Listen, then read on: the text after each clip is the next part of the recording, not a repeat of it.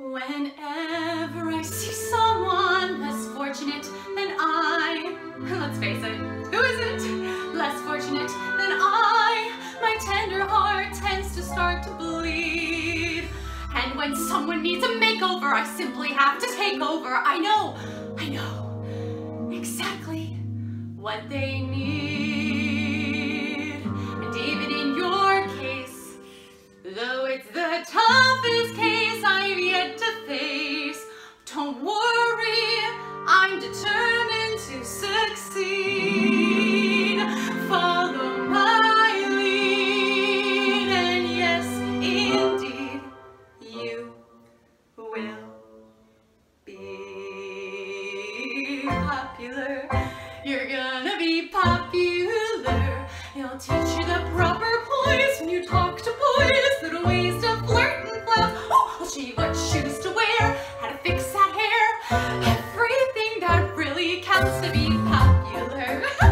I'll help you be popular. You'll hang with the right cohorts. You'll be good at sports. Know the slang you've got to know. So let's start, 'cause you've got an awfully long way to go. Don't be offended by my frank analysis. Think of it as personality dialysis.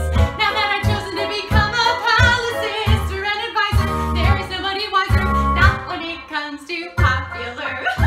I'll help you be popular, and with an assist from me to be who you'll be, instead of dreaming who you were, well, are. There's nothing that can stop you from becoming popular.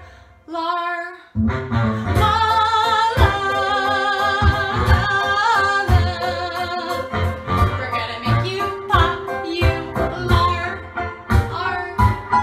When I see depressing creatures with unprepossessing features, I remind them on their own behalf to think of celebrated heads of state or especially great communicators. Did they have brains or knowledge? Don't make me laugh.